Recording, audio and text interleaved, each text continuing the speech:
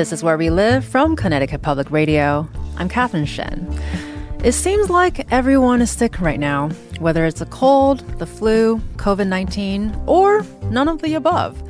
We'll be getting into all of that and more this hour with Connecticut Department of Public Health Commissioner Manisha Juthani. Thank you so much, Commissioner, for joining Where We Live today. Thanks so much for having me here. And for our listeners, let us know if you have any questions. Give us a call, 888-720-9677. That's 888-720-WNPR, or find us on Facebook and Twitter at Where We Live. So, Commissioner, we're getting through the peak of the flu season now. Hopefully, it's the peak of the flu season. Before we get to COVID-19, can you give us an idea what's the latest on flu numbers as well as RSV? Absolutely. So what we've seen this year is that flu certainly took off like it normally would in the fall. Usually our flu season runs from about October 1st till May 31st. That's what we usually look at in terms of flu season. And our numbers certainly went up and peaked out really in January post-holidays as we normally expect. And they've been pretty consistently coming down since then. That doesn't mean that flu isn't still around. And as you said, you still hear of people getting sick. Sometimes people hear that numbers are coming down, and so they think they're out of the woods. But we still have seen a fair number of cases through this period of time this season. And what about COVID? How are we continually to monitor the virus without the prevalent testing that we had before? Are we still checking wastewater, sewages for that? What does that look like today? So for COVID, it is a reportable disease to the Department of Public Health, just like RSV and flu are as well. And so we learn about hospitalizations, about deaths. We don't learn about every single case like we were learning at the beginning of the pandemic for every single test. As everybody knows, self-tests are available. So there are lots of ways that there may be plenty of COVID out there, and people may not be testing also for every case of cold-like symptoms that they may have. But even with that, what we've seen is far more COVID in our community than even flu and RSV through this respiratory viral season, through this entire season. And we have seen somewhere between 7 to 10 times more deaths from COVID this season than from flu.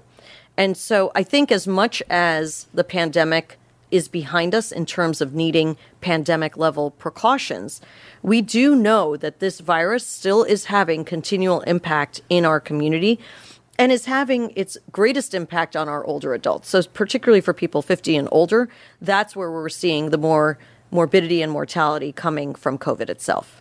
And as we continue to follow that process, because we are also doing wastewater surveillance to see if the virus is spreading in certain communities. So is that something that Connecticut is doing? Is that something that, that's happening right now?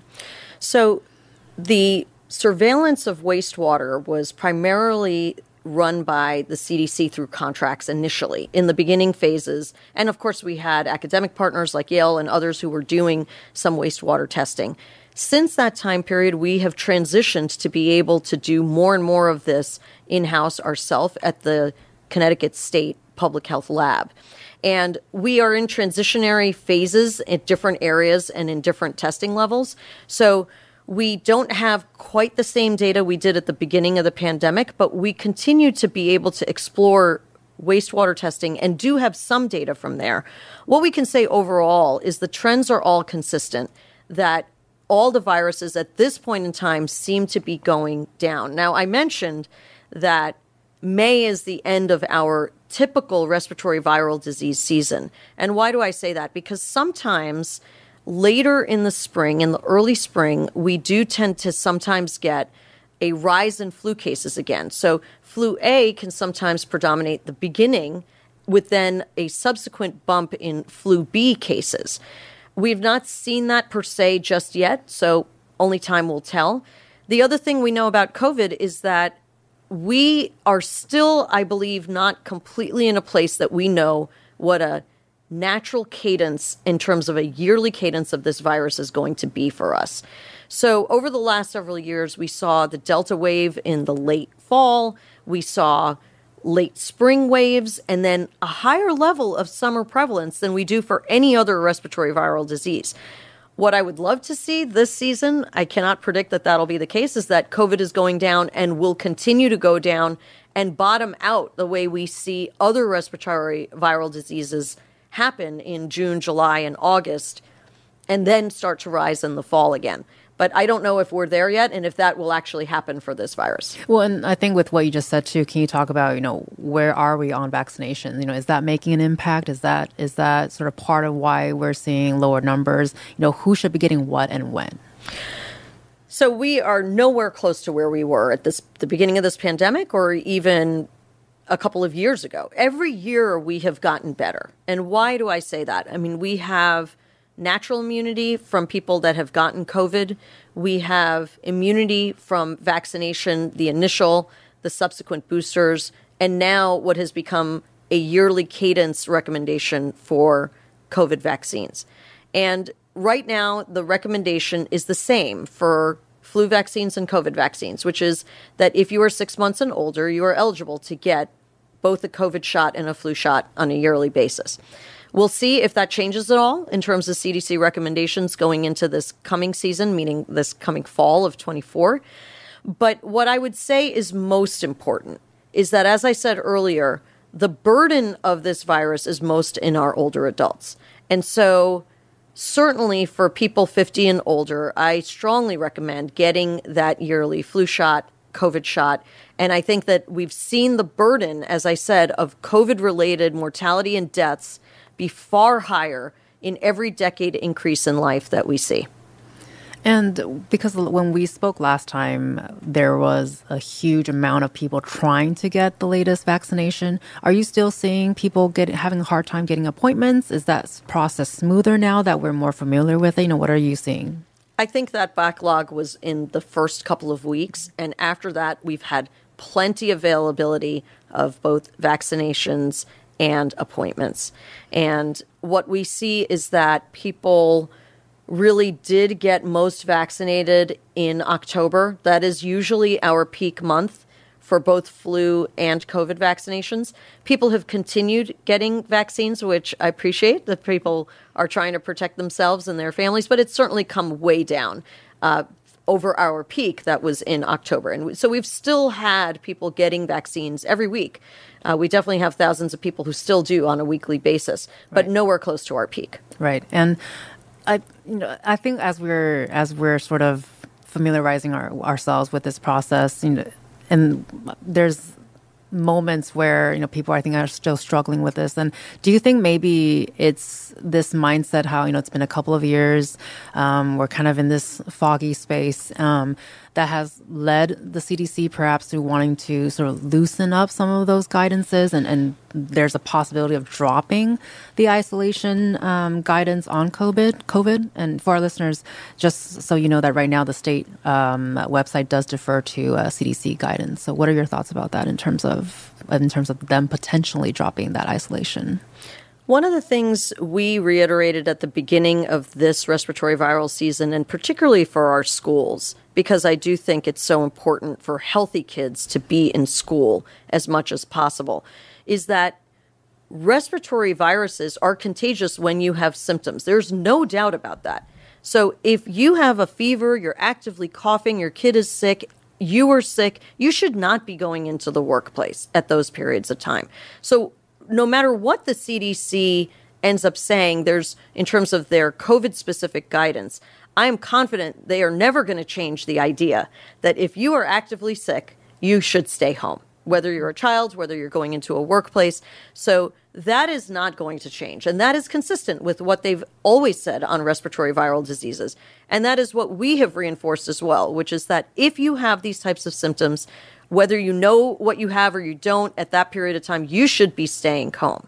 Now, your specific question on COVID, we are waiting to see what the CDC says. If you know you have COVID, what you should do. And the first thing I would say, particularly if you're older, is you should seek treatment, because I think the chances of benefiting from treatment are highest in our older adults in terms of preventing morbidity and mortality from COVID. For younger people, less so. That's, unless you're immunocompromised or have other existing conditions. And so we'll wait and see what the CDC says specifically on that issue of 5 days of isolation. But what I think is the biggest point to drive home is, again, if you have symptoms, you should stay away from other people. And also just to clarify for our listeners, we're talking about this potential change, which was reported by the Washington Post, who cited unnamed CDC sources. And so if the change happens, it would mean that the current recommendation of 5 days of isolation would be eliminated if you were tested positive for COVID. And so instead, people would go by symptoms.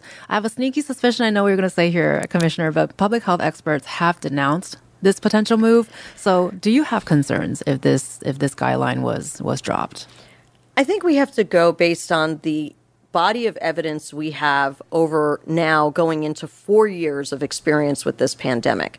There is literature to support what is going to be both a practical consideration and one that protects the public and its health more broadly.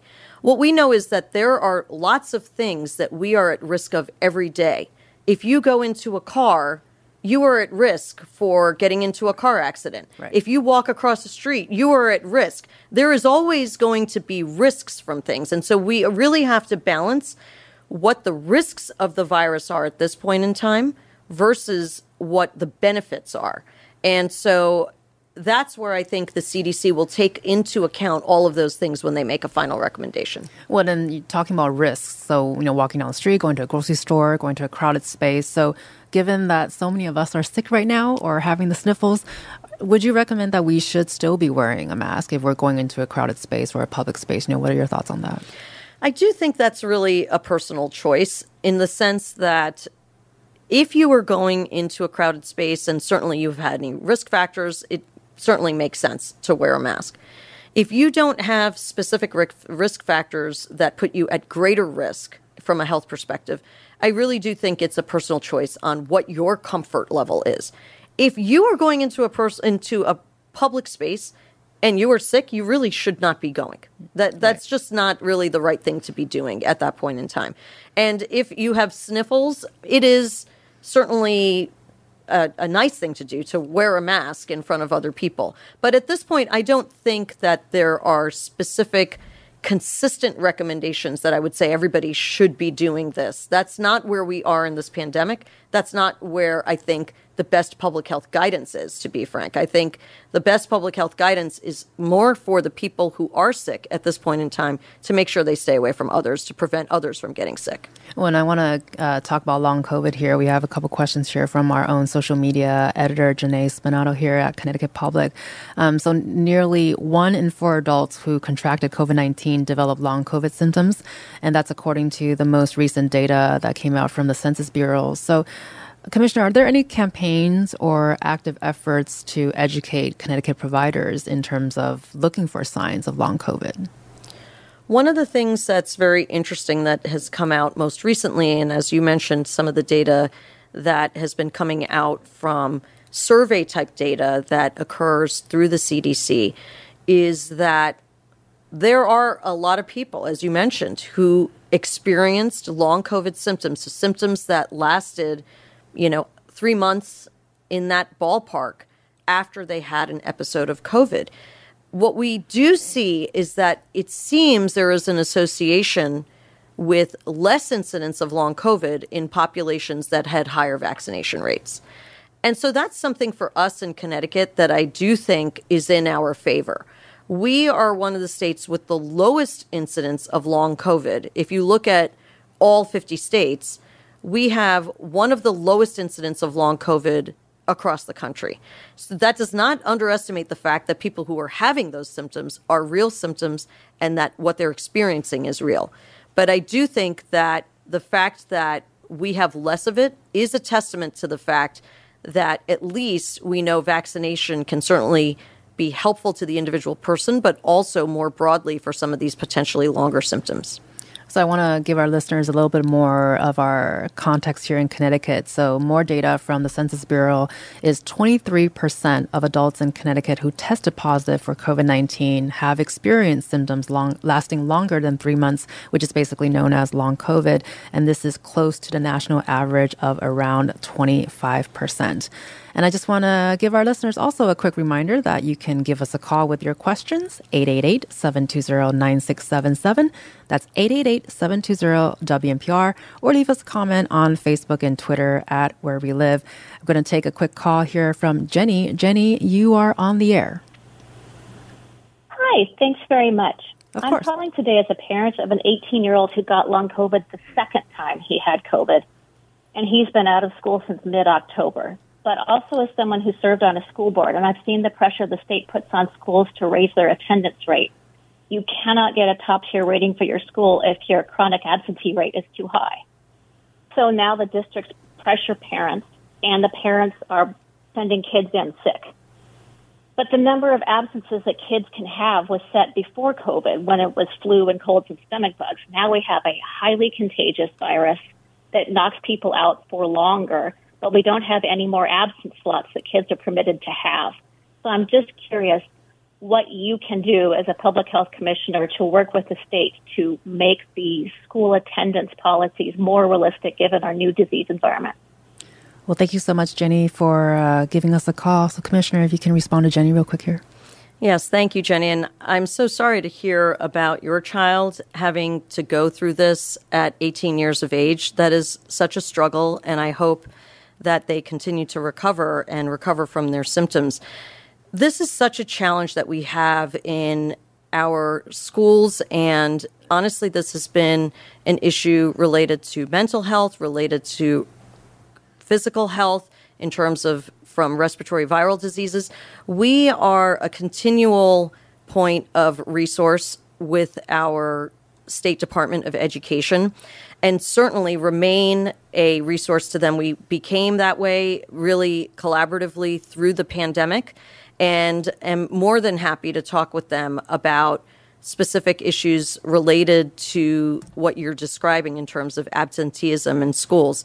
So, I think that this has been a challenge for schools to try to figure out how best to accommodate the new environment. But I also think that I'm sure schools, would be open to hearing from parents and trying to figure out situations when a specific student has a more debilitating condition that has made their situation even more problematic than somebody else. And we're going to take another call coming in from Terry, who's calling from Stanford. Terry, you're on the air. Hi. I have a question about long COVID. There was a Dutch study recently that found that exercise for people who had long COVID could result in mitochondrial degradation and a decrease in the energy metabolism and development of microclots and organ degradation and muscle cell degradation. And I was just wondering, for someone who has had COVID and who is experiencing tiredness, how does one know whether or not one has post-exertional malaise and how to manage it?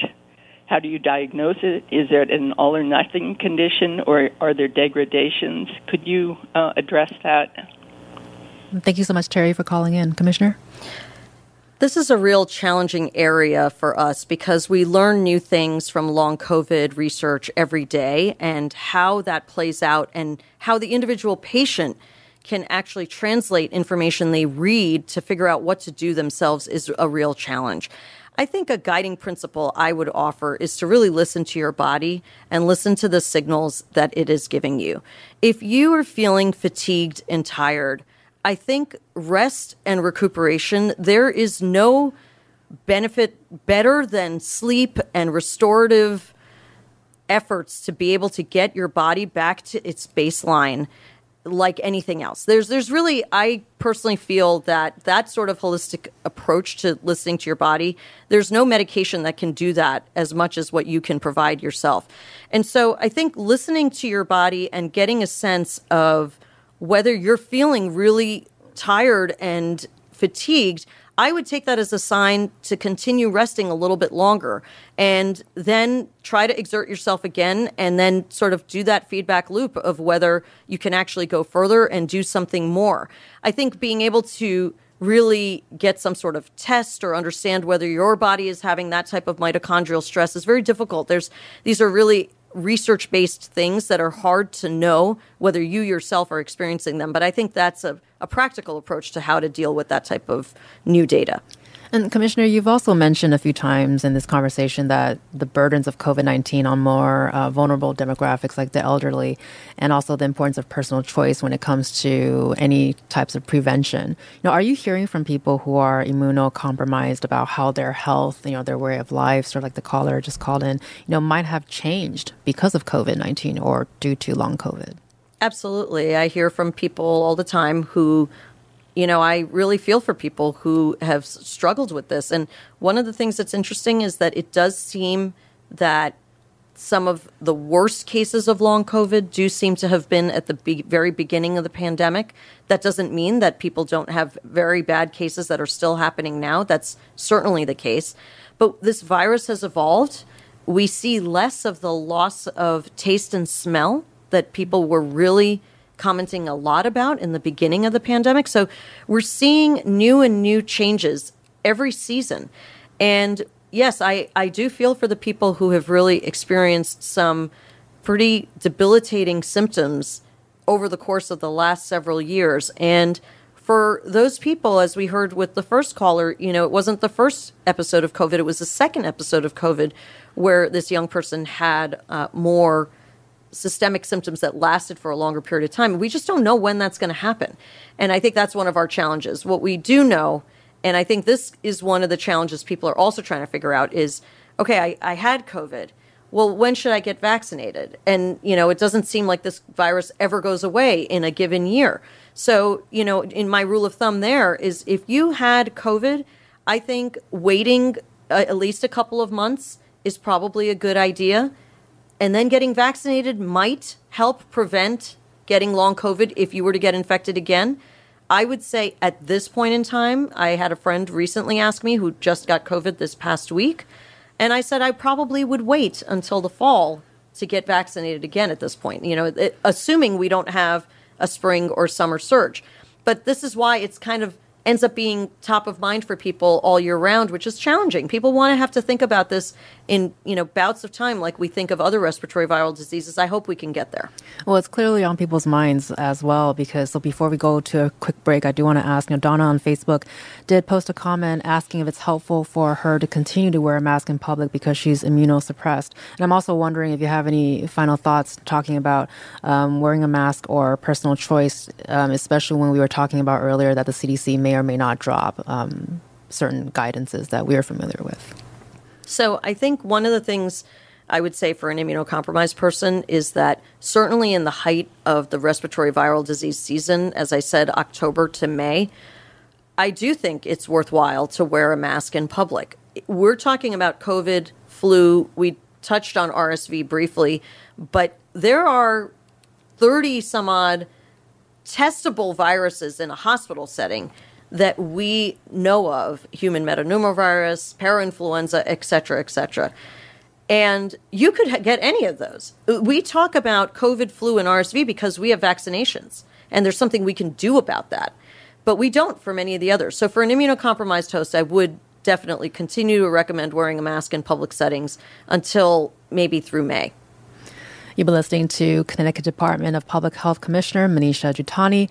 Let us know if you have any public questions for her. Give us a call, 888-720-9677, or leave us a comment on Facebook and Twitter at Where We Live.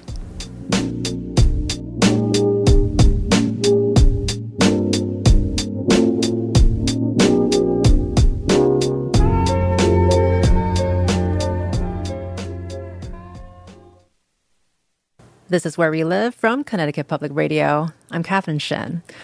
February is Heart Health Month. The CDC recommends all people, especially women, to take care of their cardiovascular health, not just this month, but all year long.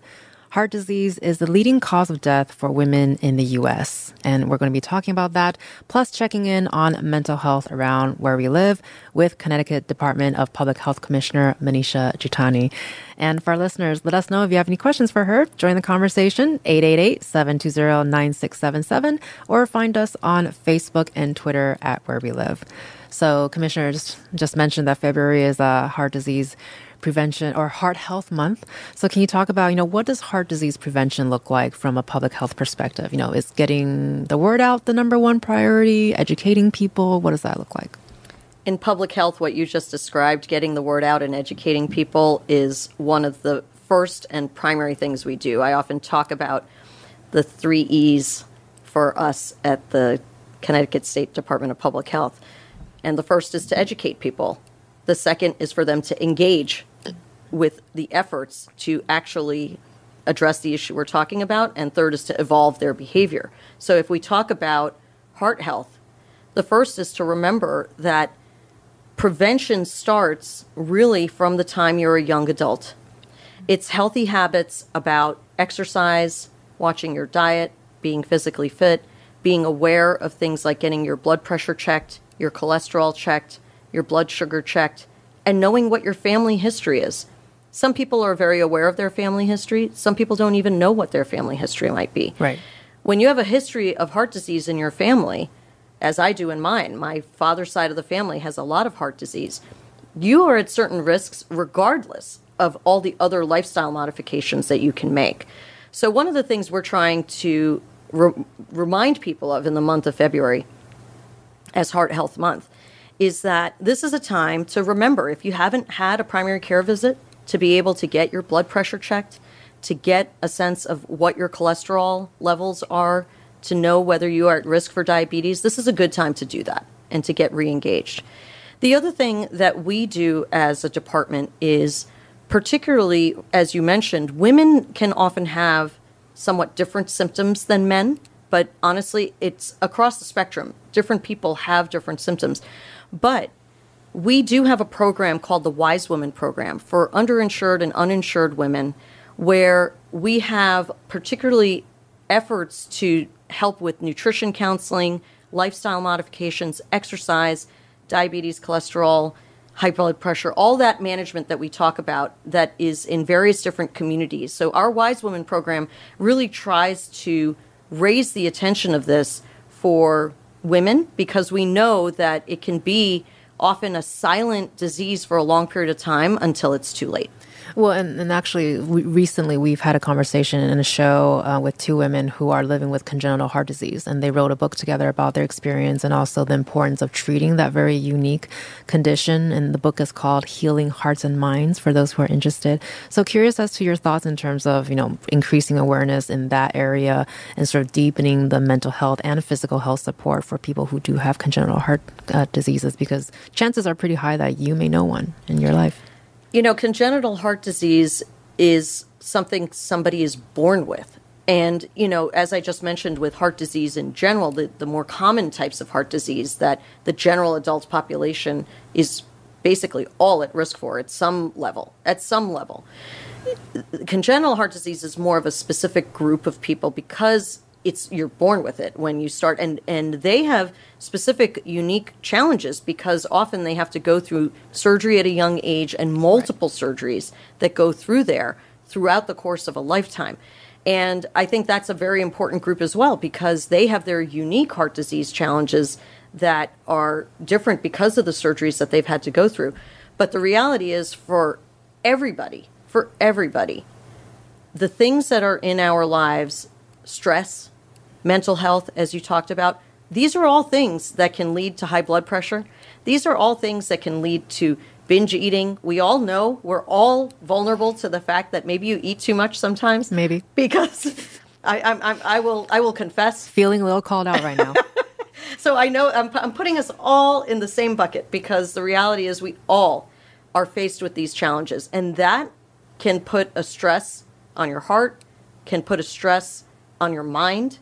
And the mind-body connection is ever important. We know that sleep impacts all aspects of health, so maintaining good sleep is so important.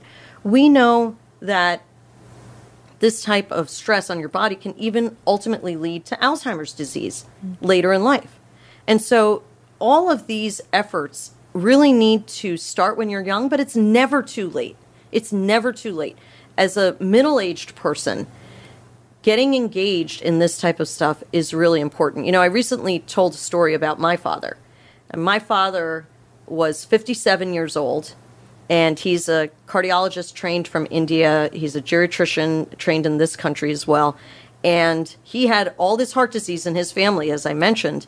And I used to look at him and think that he looked short of breath sometimes, think that his eyes would bug out sometimes. And this was many years ago. And I forced him to go see a doctor. He didn't want to do any of that. And he was found to have the type of lesion in his heart, which people call a widowmaker lesion, which is a clot at the beginning of your arteries supplying the coronary arteries of your heart. At age 57, he had bypass surgery. We just celebrated his 83rd birthday. Wow. This type of prevention that can happen at any point, right? He had high blood pressure. He was being treated for that. He never drank. He never smoked, but he had family history. Right. And so that's not something he could do anything about.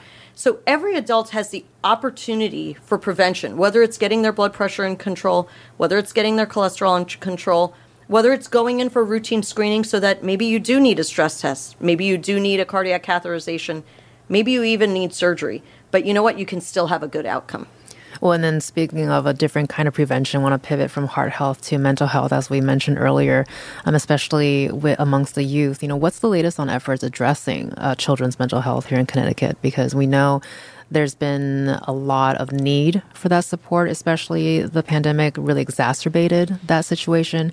And just to give listeners a broader idea, Alex Putterman with Hearst, Connecticut recently reported that roughly as many kids were stuck in 2023 as during the previous 2 years. And the average length of stay for behavioral health emergency room visits have declined only slightly since the depths of the pandemic. So we talked a little bit about this earlier, Commissioner, that it's a pretty shocking but not surprising figure. So since October 2020, the data shows more than 2,000 kids on Medicaid spent at least 4 days in the emergency room for a behavioral health issue, and more than 230 kids spent at least 2 weeks there. I'm assuming none of this is a surprise to you, commissioners, but what are your thoughts in terms of, you know, what does that look like right now, mental health for support for the youth? So mental health challenges were certainly present before the pandemic, as you mentioned, exacerbated in the pandemic. There's new data coming out on other factors that continue to complicate that picture of mental health, particularly in youth, but for everybody. Loneliness, social media, there are all kinds of complicating factors that people have identified may be contributing to aspects of the mental health crisis that we've got.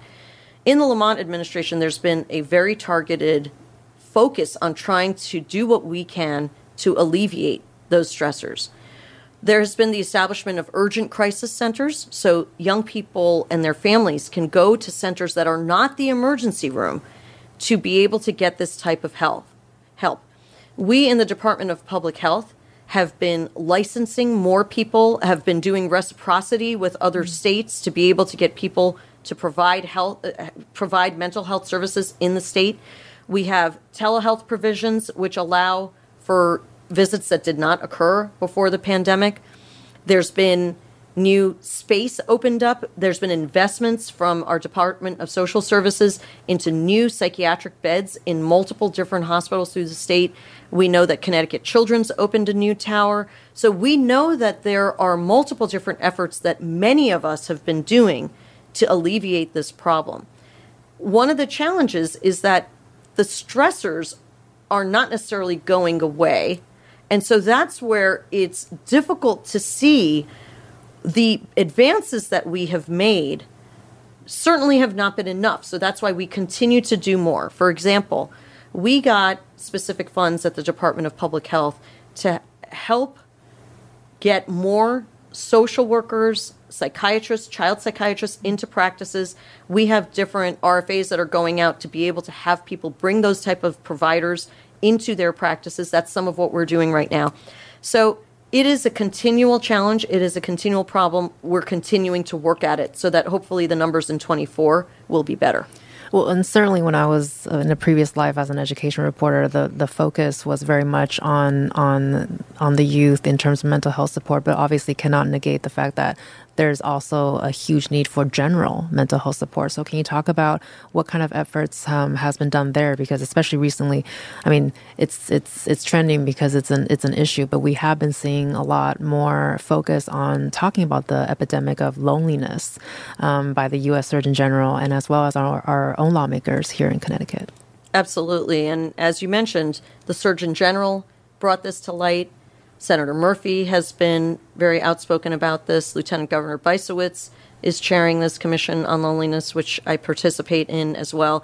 And I'm grateful that there's been attention paid to this issue, which complicates our mental health challenges as well. And I think loneliness, particularly for older adults, is something that we certainly see, but we really see it across the whole life spectrum. One thing that I think has been a great advance over the last several years is 988. So 988 as a call line available by call, by text, any hour of the day or night has really been a lifeline for certain people. And this has been championed at the federal level, but is in every state. And I think that for people who are feeling suicidal, who are feeling lost in a moment, that outreach to somebody who can be there on the other end is invaluable. And I've heard multiple stories from people who often say that this was the lifeline they needed in a moment of crisis. So I think this is at least one major thing that has been done to be able to try to meet people where they are in a moment. And just a quick note for our listeners, if you are struggling, the Suicide and Crisis Lifeline is available online and on the phone 24 hours a day. You can go online to 988lifeline.org or dial 988, as the commissioner has just mentioned. You've been listening to the Connecticut Department of Public Health Commissioner Manisha Juthani. You can also join the conversation. Call us with your questions at 888-720-9677 or leave us a comment on Facebook and Twitter at Where We Live.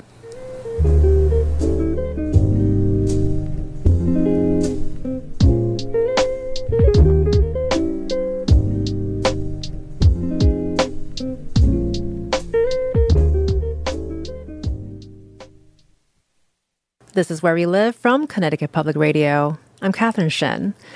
This hour, we're talking about all things public health with our Connecticut Department of Public Health Commissioner, Manisha Juthani. Let us know if you have any questions, listeners, 888-720-9677, or find us on Facebook and Twitter at Where We Live.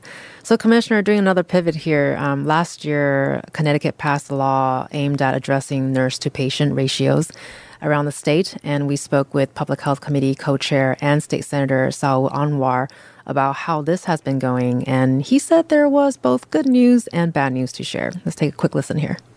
The good news is that overwhelming majority are working well, at least in their report to the Department of Public Health.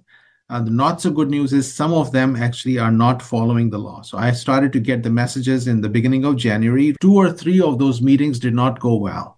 And those meetings went in such a manner where the hospital person point of contact said, well, I'm not agreeing with you. I'm going to send my own report. We were the Public Health Committee. I was involved in writing that bill. So I knew where that bill was and where it should be. So they said, well, no, that's not good enough. So we actually reached out to the Department of Public Health. We said, are you implementing this differently than we wrote? He said, no, we are not. He said, okay.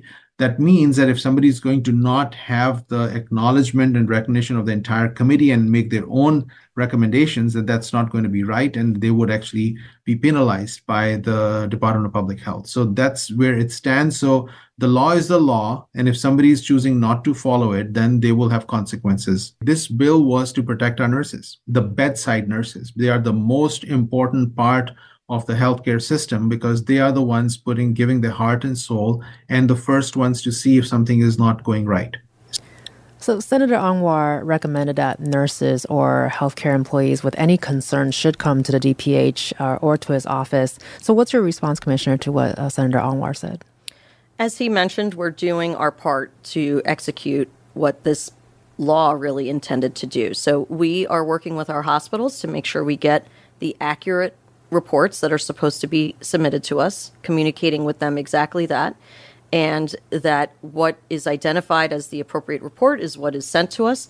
And from there, we are in the process of working through what the enforcement strategy would be for that. So because this is just going into effect, we're in the early stages of it, but we certainly are doing our part to ensure that we are getting the appropriate reports that are supposed to be sent to us.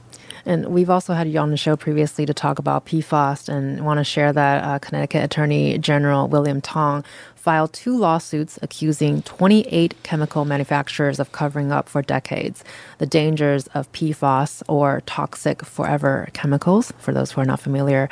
PFAS contamination in Connecticut is well documented and widespread. We've done shows about it. In Connecticut alone, thousands of sites are contaminated with PFAS, and this is according to Attorney General Tong. So can you talk about what is DPH's role and stance on this? Our role is primarily in the area of drinking water. So our Department of Energy and Environmental Protection has a large role in terms of PFAS. But ours, because drinking water safety, which ultimately is water that comes into the body and impacts health and therefore is a public health issue, is where we have certain standards that we have recommended at this point to water systems throughout the state. And so many water systems have the ability to test for PFAS and report on it. It is not a regulatory requirement at this point in time. The federal government is looking into whether such requirement will be put in place. And so we are waiting to hear what the conclusion of that is from the federal government's standpoint in terms of whether they are going to be coming forward with that. And so what we do right now is work with our water systems to be able to help them improve their systems to be able to, one, test for PFAS chemicals and then try to remediate to be able to remove it from the water if they identify it.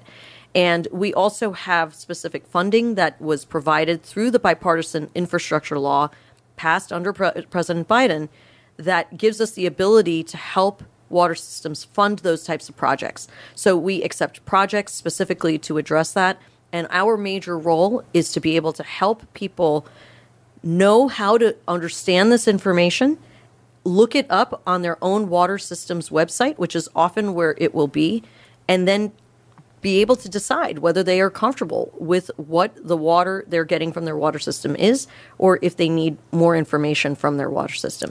And is that the President Joe Biden's initiative? Is that the $61 million initiative that you're talking about going into drinking water, wastewater infrastructure? So that is part of it. Okay. That is part of it. But this has been really it was passed a few years ago now, and really has a 5-year lifespan in terms of, and so we have installments sort of on a yearly basis. And so that is part of that in terms of what we're looking at in being able to do this type of infrastructure improvement.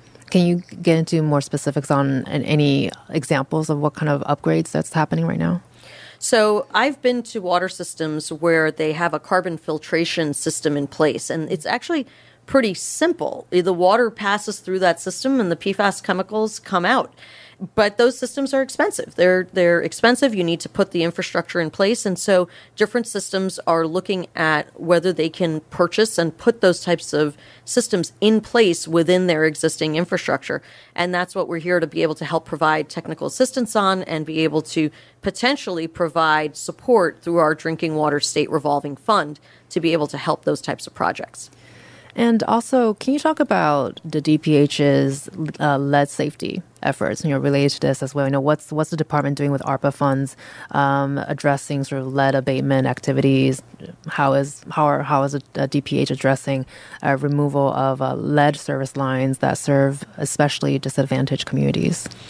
So this is a great point, and certainly an area that I feel very passionate about, because lead is exposing people and children, young children, through 2 different ways. One is the lead service lines, which are in the street. And part of this bipartisan infrastructure law funding that I was talking about, where we have one line item for PFAS, we have another for lead service lines, specifically for different communities to be able to get lead out from the water system. The second is a $30 million ARPA fund investment that we received as DPH to, one, help local municipalities actually do case investigations when kids have been identified with toxic lead levels in the home. And then, secondly, to do abatement in those homes to try to get the lead out of the home, because we know many young children will eat lead paint, chips of lead paint, which I understand is very sweet. So it gives them more of a desire to eat it once they start. And so we have multifaceted approaches to getting the lead out, whether it be from water systems or from homes themselves. So we have a couple of minutes left here, but I do want to ask some final questions. You know, all the PSAs this hour really to have you on, Commissioner. Any final recommendations for winter and also carbon monoxide safety? You know, when we have big storms like we've had in the last couple of weeks, sometimes people lose power. People take out generators. They might put it in their garage. They might go to sleep, maybe close the garage, thinking that they're making their home warmer. And what they may not realize is that carbon monoxide is really a silent killer. It can enter your home through so many different ways. And I really want to encourage people to have carbon monoxide monitors in their home and be very careful if you lose power in terms of using generators and other mechanisms. We just want to make sure to keep the carbon monoxide out of the house. Similarly, January was radon month, and radon, again, it's a gas that's emitted from the rocks and soil, and many people have remediation systems in their home because when they purchased a home, maybe they had their home tested. I would recommend people in the winter months consider testing, and it's a cause of lung cancer, but it's very easy to remediate and prevent people from getting exposed. Well, we covered a lot of ground this hour, Commissioner. You've been listening to Connecticut Department of Public Health Commissioner Manisha Juthani. Thank you so much for spending time with us today and getting all of this PSA out there for our listeners. Always a pleasure to be here and welcome the opportunity to educate people about public health issues. Absolutely. Thank you so much, Commissioner. I'm Catherine Shen. Today's show is produced by Katie Pellico. Our technical producer is Kat Pastor. Download Where We Live anytime on your favorite podcast app. And thank you so much for listening.